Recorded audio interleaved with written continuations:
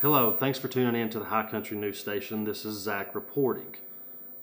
We're following up on a case that we had posted last night, and we have information collected from the County Clerk's Office, Sheriff's Department, and the State Bureau of Investigation.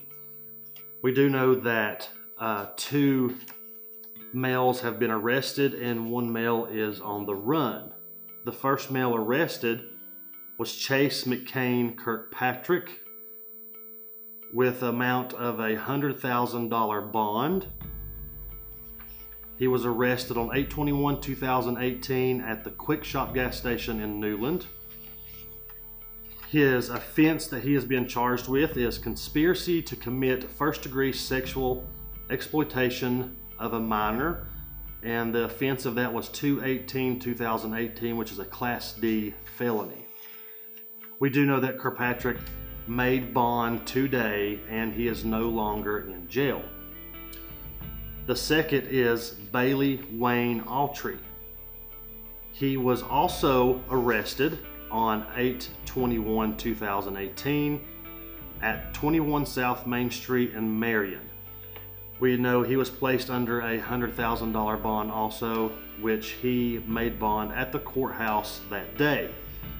He has two offenses that are going to be charged against him, which the first one is first-degree sexual exploitation of a minor. The offense was on 2/18/2018. That's a Class C felony. The second offense is conspiracy to commit first-degree sexual exploitation of a minor on 2/18/2018, which is a Class D felony. The third suspect in the case is Blake Beam.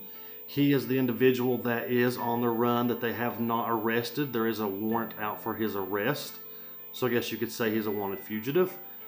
But he is also being charged with two offenses, and this comes from the State Bureau of Investigation.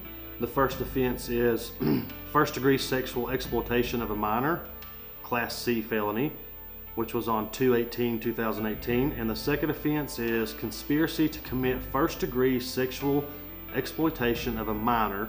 That was also on 2/18/2018. That's a Class D felony. So everyone, thanks for tuning in. Like I said, if you want more information on this is public records. You can retrieve those for yourself.